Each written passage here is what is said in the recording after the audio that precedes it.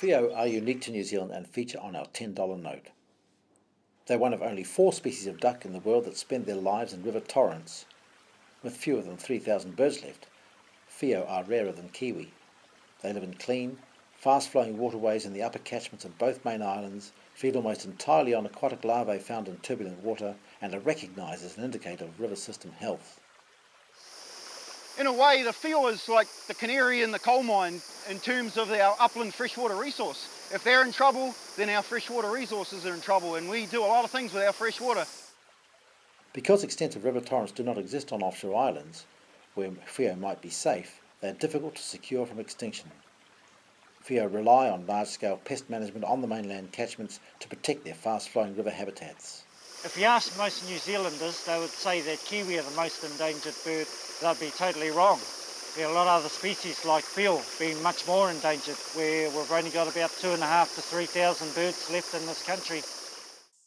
DOC, in partnership with more than 40 public and private organisations around the country, currently spends around $900,000 per annum on whio recovery. Work is focused on protecting the habitat and controlling invasive threats like stoats around high-priority security sites, some of which are not currently fully operational. There are an additional 18 recovery sites, and volunteers underpin the recovery work.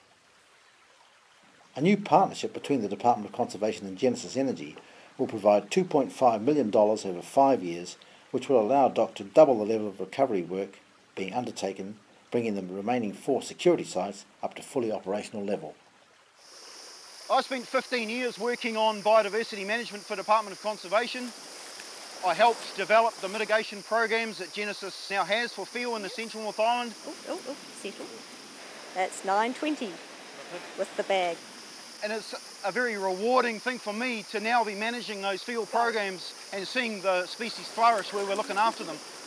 Genesis Energy will provide technical expertise and staff support to complement the monitoring, survey, protection and pest control work the DOC already has underway. This partnership will help us to realise the true value of our $10 note. 3, 2, 1, go!